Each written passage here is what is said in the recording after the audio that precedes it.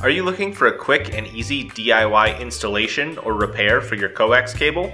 Our right angle end male crimp connector for RG58 and LMR-195 will provide a simple solution for your wiring needs. Because this is a two-piece connector, the pin is pre-installed to the connector housing. The only other piece to the connector is the crimp ferrule.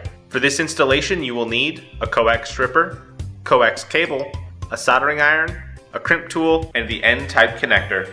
Keep in mind that you will want to make sure that your Coax stripper, crimp tool, and connector match the cable that you are installing. Start by inserting the ferrule over the outer jacket of the cable. Then, using your cable stripper, strip back the outer jacket and dielectric. The advantage of using a cable stripper is that it will strip back the jacket and dielectric at the same time.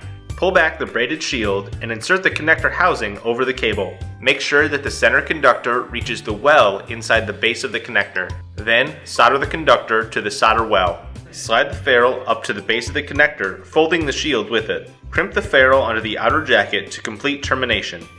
Then, screw on the small back plate. Congratulations, you have successfully installed the N-type connector. For all of your cable and connector needs, choose Show Me Cables.